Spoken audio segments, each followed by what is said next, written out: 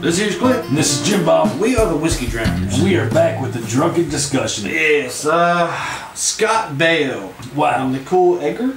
I think so. Something like that. All right, now. Charles in Charge. And the girl on Charles in Charge. All right, now, we had to watch a video on both sides of the story. Yeah, to be fair. We understood what was going on. Yep. We had to look at the dates of the time periods and shit like that. Oh, trust me, we did our research. We're not fucking around here. Not much research, but a little bit. A little bit. So it turns out that Scott Baio, when he started Charles in Charge, was about 24 years old. Yeah. And the girl was 17, I believe. Yeah, and it was during the years of 1980 what? 84, I think? 84 to 1980 what? Something like 1990. But it was a small 3 year, something like that period. So she, during that period, at some point, she was 17. Yeah. And... well, that's not what Scott Baio says, but that's what she says. She was 17 when this all happened. Now, I remember the show from when I was younger, and Nicole was hot as hell. Oh, yeah. I mean, who didn't have a crush on her? And yeah, but how many rub girls... one out nightly thinking about how many girls didn't rub one out to Scott Baio? Scott Baio. Yep. Okay, now, something Jim Bob and myself discussed was at that time, Scott Baio was like rock star status. Exactly. Like, he was at the top of the fucking food chain. And there were guys out there that wanted to fuck him, and that was before being gay was even acceptable or cool. Exactly. Now, this might not be politically correct for me to say, but nothing we ever say is. But nothing is. But Scott Baio, I almost forgot. I forgot what I was going to say. You got that excited about it? I did. He mentioned Scott Baio, and his hormones start getting around. No, it ain't that. It ain't that. Oh yeah. You guys might not want to face this, but the fact is, when you get that star status, that pussy's being thrown at you, or that penis, depending on if you're a girl or guy, or if you're gay or whatever. You know, I just want to throw it out there for everybody.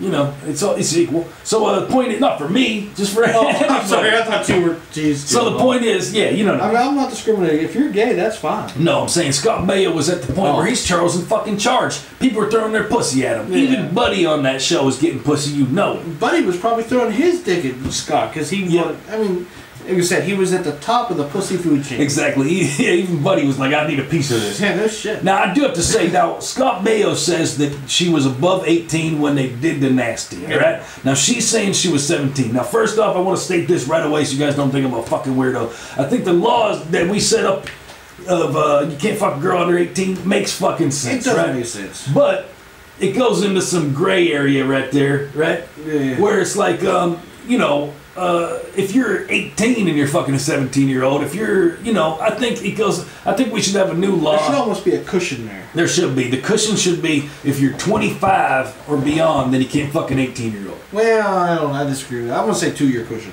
All right, 2-year cushion. It's a 2-year cushion. So what's that? Because the fact remains, if you're 17 and she's 17, yeah, that's legal. Yeah, that is legal. So something maybe. Something maybe. But if you're, say you're fucking 2 months different. Yeah. Of being 17 and 18, that's not legal? Like, there should be a cushion there.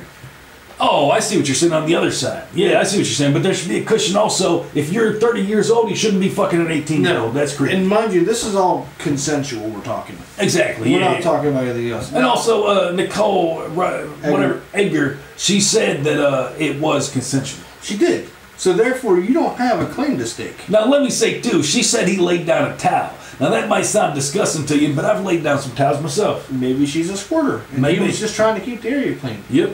I mean, yeah, exactly. You know what I mean? That them juices start flowing. You never know. Another thing, too, is, like, and this is what bothers me, is if you're admitting it's consensual, and this was fucking 30 years ago, shut up.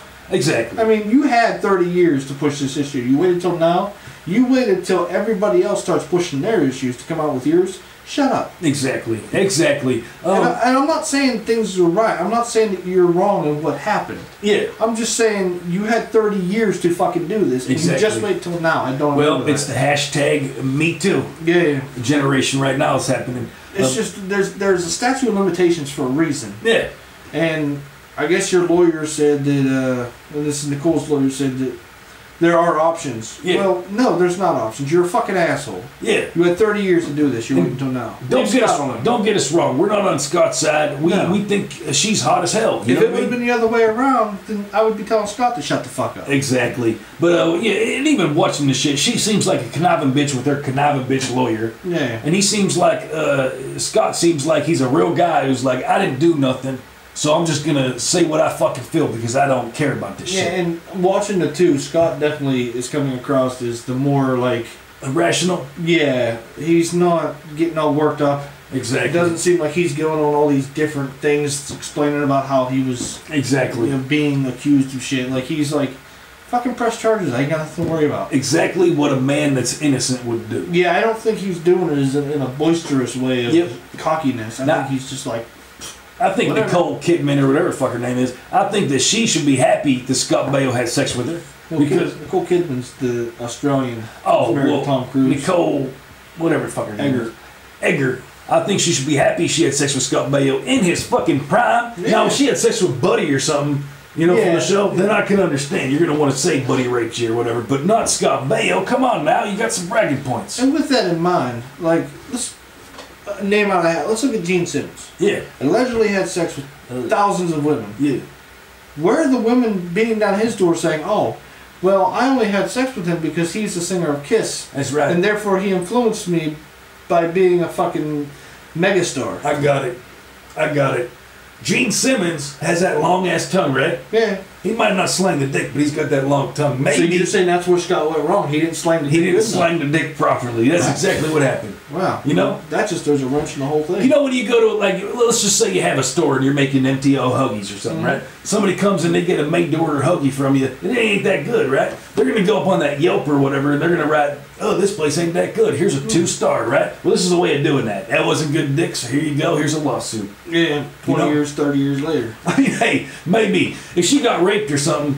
that would be she didn't, though. I don't believe it. I don't believe she got raped or nothing. I believe that she's just changing the fucking story. Now, if she would have gotten raped, then I would expect her father to be a man and cut Scott Baio's balls off. Exactly. But that's not the case. Yeah, very true. Maybe that's what I would do. Yeah, Dad might not care about her. If I had a daughter and somebody raped her, I will happily spend the rest of my life in jail because I will kill that son of a bitch. Unless when you ask your daughter, did he rape you? And you're like, well, not really. It was consensual, but I just feel weird about it because he manipulated her for being a dumb bitch. Yeah, don't let guys manipulate you, girls. And if it is, here's what it makes me think of. I'm going out here, might have sex with some girls because I'm famous and stuff, YouTube famous, and then it turns around where a couple of years later they're like, well, I don't like the fact that I had sex with him, so I'm going to tell everybody he raped me.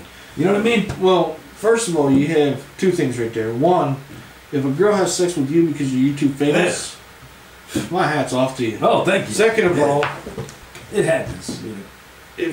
If you raped a girl, Bob, I'm probably gonna punch you in the face. Well, no, I wouldn't though. I'm saying if you decide. I'd punch my own fucking face. I'm saying that's what they'll say that I did. Yeah. Because. But then they'd have to prove it, and then that's where it's trying to make that motherfucking money off me. Because how are they gonna prove that you did that within a certain time period? Like there would have to be a bunch of fucking facts and evidence. Yeah, but I wouldn't worry about that. I'd be like Scott Baio because I know I didn't do it. Then you don't have to worry about it. She just had sex with me because I'm famous. What can I do? She wants payback after that? Come on now. Go and be a hooker if you want to get your payback after you have sex with somebody. You know what I mean? That's a good point right there. I'm just getting into myself right now. I just don't think Scott did it. I mean, and if he did, I'm going to say that you admitted, Nicole, that it was consensual. Yep. Now, I'm going to tell you from first-hand experience, if I was 17 years old and I had a 25-year-old woman that looked like you did back in the day coming on to me, or even that I was coming on to and she fucking showed me any kind of interest. Yeah. I'm fucking her and I'm telling all my friends that I fucked a popular person. Exactly. Just 30 years down the road, I'm not going to come back and be like, oh, she raped me because she... And where's the fucking men at? Where are the fucking men at saying that this woman raped me and she used her fucking status against me? That she held me down. Shit. She held me down, sat on top of my face, made me smell her vagina and that stuff. gets into the fucking kids in high school that are fucking these hot ass teachers. When I was in school, we didn't have hot teachers. No, we didn't. Our teachers didn't write history; they were history. If there was a teacher who was hot, she didn't want to fuck anyone. Yeah. Well, this completely went another way. I'm fucking, I'm done. I'm done with drinking. All right. Well, he's pissed off. Touchy subject, but yeah, guys, I don't know. I'm just gonna end it because I'm just gonna sit here and ramble. All right. Well, that's been Drunken Discussions with the Whiskey Drinkers. We'll see you next time.